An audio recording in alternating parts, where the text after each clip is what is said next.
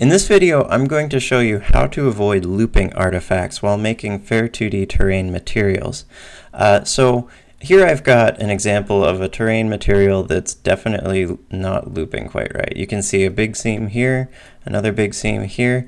There's a couple of spots where you'll see smaller seams, but basically there's just a lot of seams on this material and it needs a little bit of work.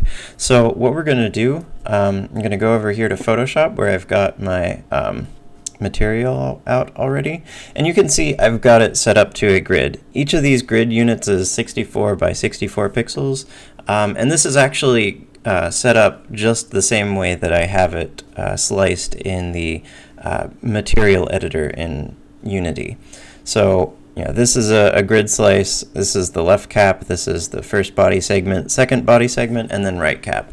So I know exactly where these seams are going to be. They're going to be right under these grid lines. I recommend anytime that you're creating a Ferr2D terrain material that you do set up some sort of grid and adhere to that, because it will help you later on when you're trying to do similar things like this, or lining up your features, or just setting up the slicing guides as is. So yeah, use the grids, it's good.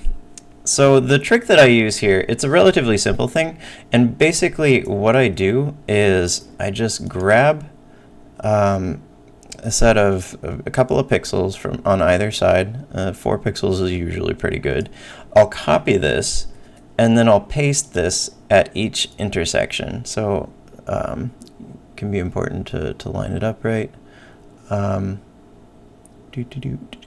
then I'm just going to use the arrow keys to move it over, because that's the easiest way to get it right.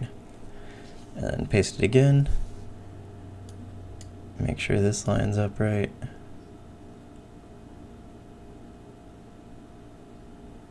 Yeah, and then arrow keys over to the other one.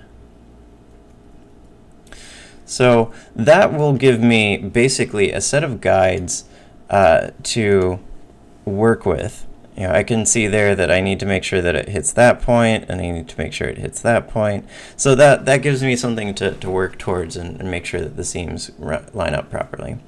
And so I'll probably also need to get rid of this spot over here and over here, because that's not going to work out too terribly well.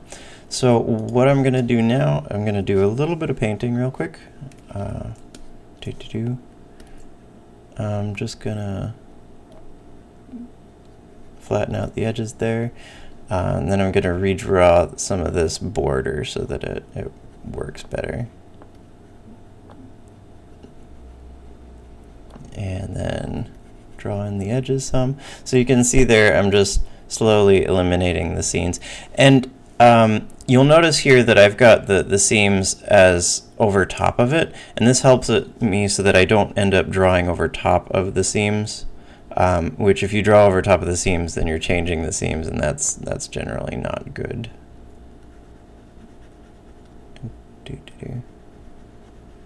And then smooth out this bit, smooth out that bit,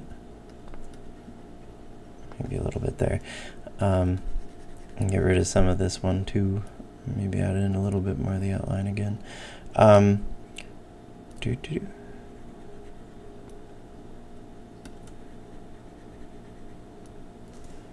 And then over here as well.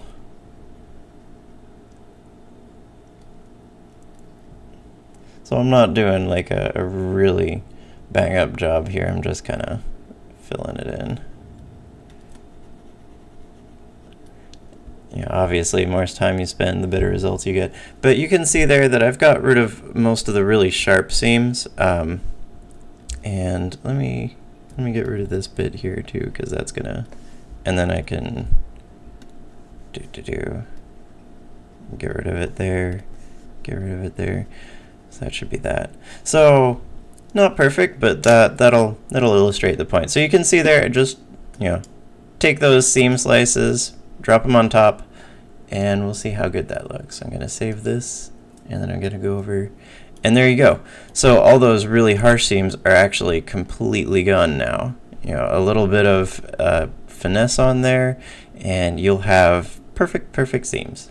So there you go. It's a relatively simple trick, but try it out.